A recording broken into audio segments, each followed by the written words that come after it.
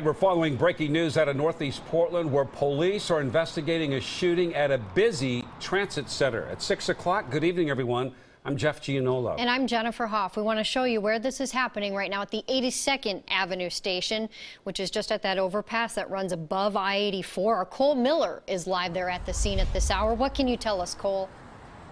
Well, Jennifer, Jeff, really some scary moments here this afternoon after police say one man was shot. That shooter then running away. Things are back to business here. Officers have packed up all of their things. The road reopening here about 45 minutes ago. Let's go ahead and show you some video from early. We do know this call came in at around 3:30. A nearby business owner telling me he heard what sounded like 2 shots fired, and then not long after, sirens and first responders arriving on scene.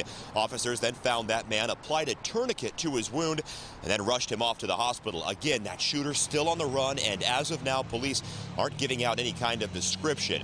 We do know this all happened up on 82nd here, where TriMet buses run, and not down on that MAX platform below, running along I-84. Now, all TriMet services have been restored, things up and running smoothly. We had seen a bit of residual backup, given the road had been closed here for quite some time, but things moving smoothly out here on 82nd Avenue as we end this evening commute. Live in Northeast Portland, Cole Miller, KOIN 6 News.